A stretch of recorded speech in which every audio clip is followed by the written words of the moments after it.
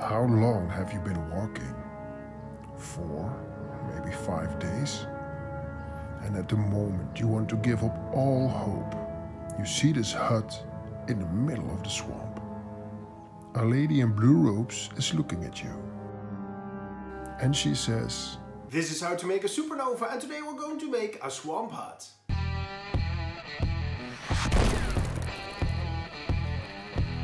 My friends, good to have you back, because today I want to show you my swamp hut. With some very basic materials and some very simple techniques, you can get some very realistic results. So let's get building. first I'm going to make a simple cardboard house so we have a base to work from.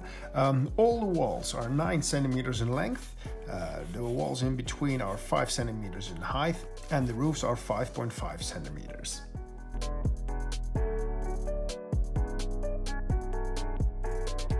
So here we have our basic shape we're going to work with. The next step is to draw on some doors and to draw on some windows and then cut them out before we can move to the next step.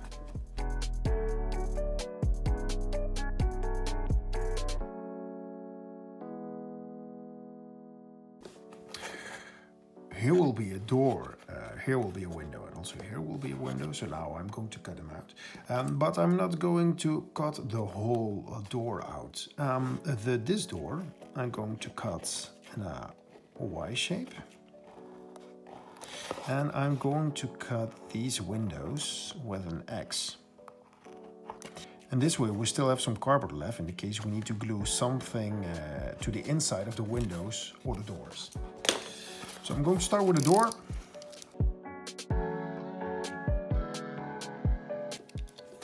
And now I'm going to slightly cut the outside lines. I'm not going to cut all the way through, but just a very shallow cut here. So the cardboard will bend very easy.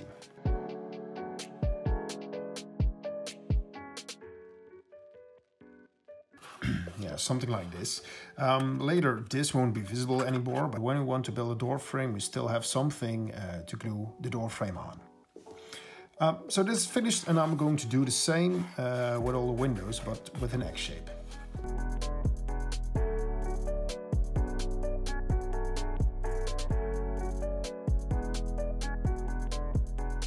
Before we can glue on the coffee stirrers, I'm going to give everything a black base coat.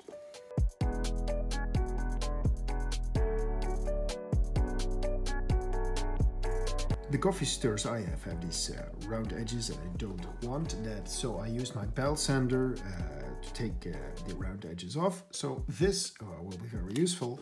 And to cut them all, I'm going to use this clippers. The first thing I'm going to do is to make the door frame.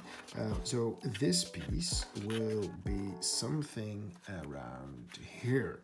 I'm also going to do that on the other side. And when that is in place, I'm going to add the part here on the top. And for gluing this whole thing, I'm going to use PVA glue. I'm gluing this part of the door frame on, and you can still see this small edge. Because later, when we're going to make the walls like this, the door frame still will be visible and give you a much more interesting look.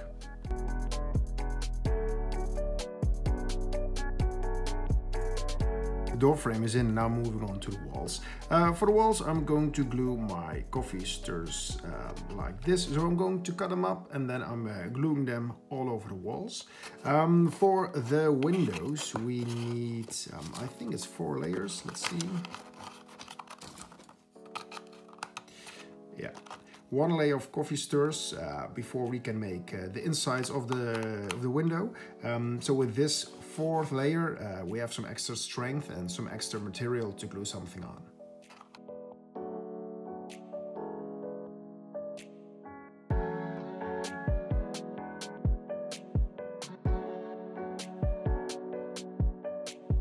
The first 4 layers are almost dry, so now we're going to make the window frame. For that I made some 2 centimeter pieces, and we're going to glue them on like this. And again, some part is sticking out to get some cool effects.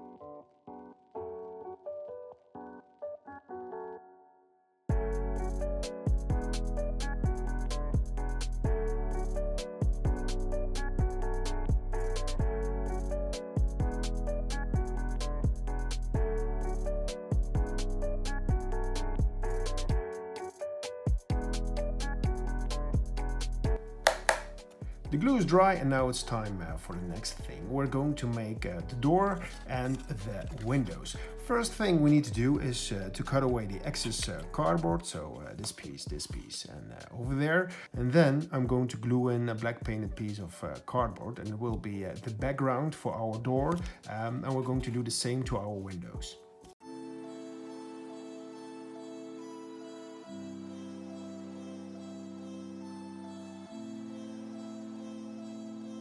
For making the door, I already cut these stairs on the right size, but when I would glue these in, it would look a little bit boring, because these planks have the same thickness as everything else. So for that reason, I'm going to split them in half to get a more natural and more interesting look.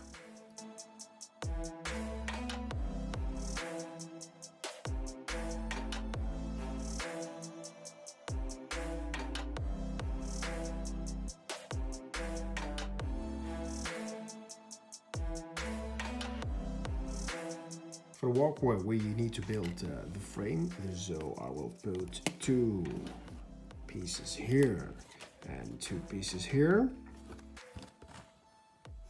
And then I will glue on a second layer.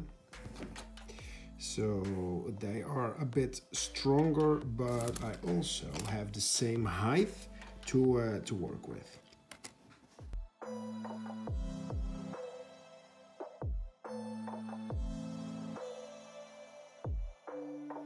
The next thing I need to do is to glue the smaller pieces here for the scaffolding, but I'm also going to include some larger pieces, a few here and also a few here. And then I have something to glue the house on to give it more strength. And it won't be visible because it's underneath the house.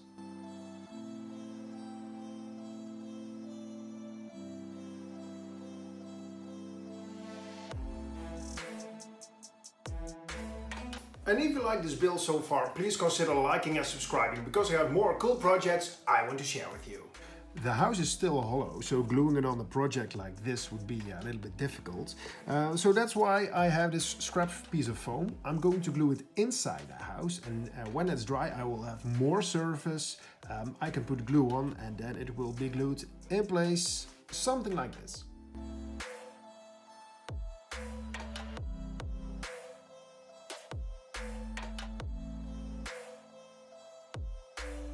I added some additional hot glue to make sure this thing stays where it is, and I also painted it black because when it's all assembled it's going to be a little bit difficult to reach everything, so it's black and mostly it won't be visible.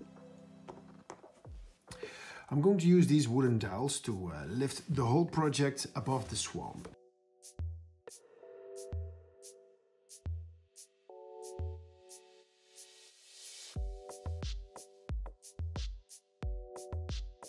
So this is the base we're using, and I'm going to build something of a hill on this side with some spare parts of foam. I'm not sure where I want to place it, so I'm just going to play with them, fit them, and when I'm happy with it, I'm going to cut them on the right size and glue them on with some hot glue.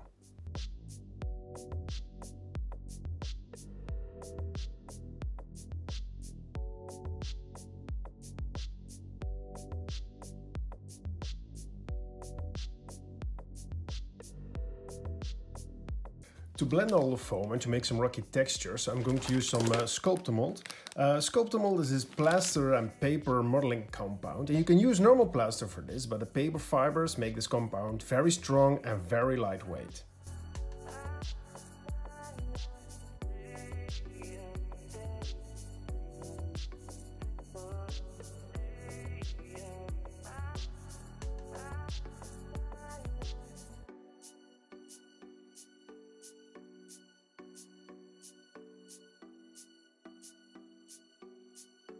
For painting the swamp hut, I'm going to use a brown wash I made. I don't have a plan, I'm just going to throw it on and see how it looks.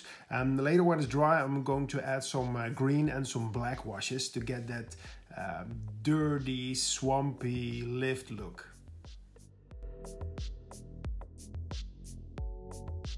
And to give it some more depth, I'm using my airbrush to shade all the recesses.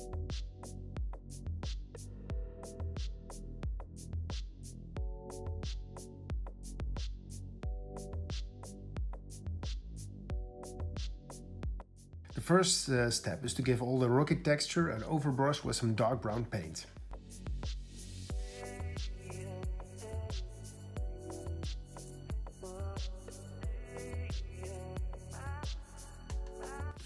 With every layer I'm going a bit lighter, and I'm also going a bit more muddy. So every time my dry brushing is done, I'm adding yellows and greens to my paint mix and then dry brush it again.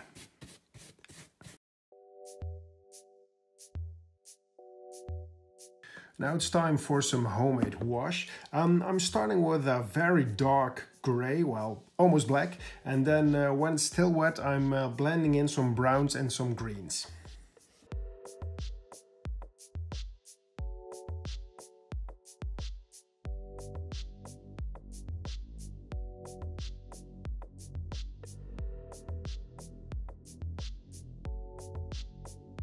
The ground is dry, now we're moving over to the swamp itself, and the first thing we need to do is to give it a black base coat.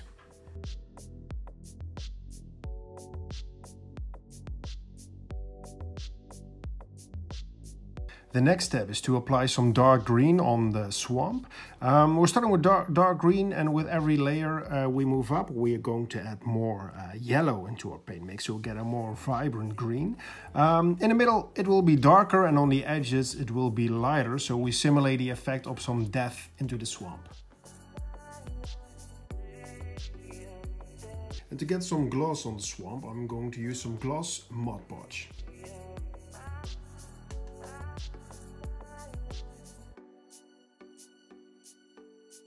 To get some ripple effect, I'm going to use my airbrush, but when you don't have an airbrush, you can do the same thing with a normal straw.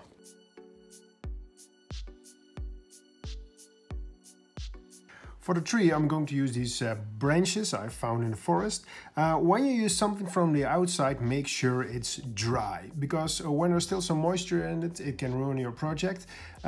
These branches, I found them last year in the summer, so I'm sure they're dry. The next thing, what I'm going to do, I'm going to use some moss like this to make some well, not leaves, but more dirty vegetation, but they are way too bright, so when I glue them on, I'm going to spray paint them black.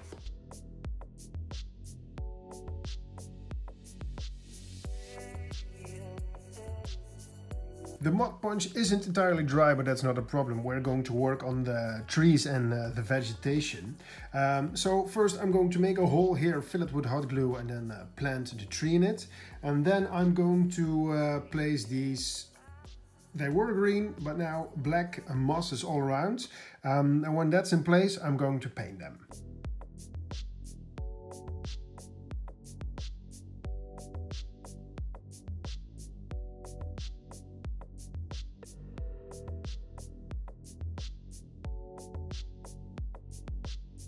To get some color on the bushes and the trees, I'm going to use my airbrush and a very light green color of paint.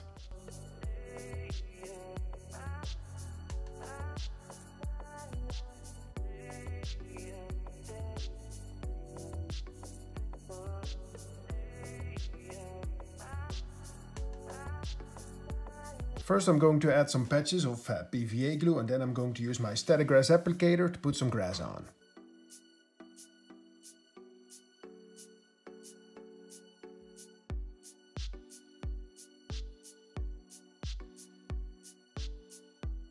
And then it was time to put everything together and put some details in it.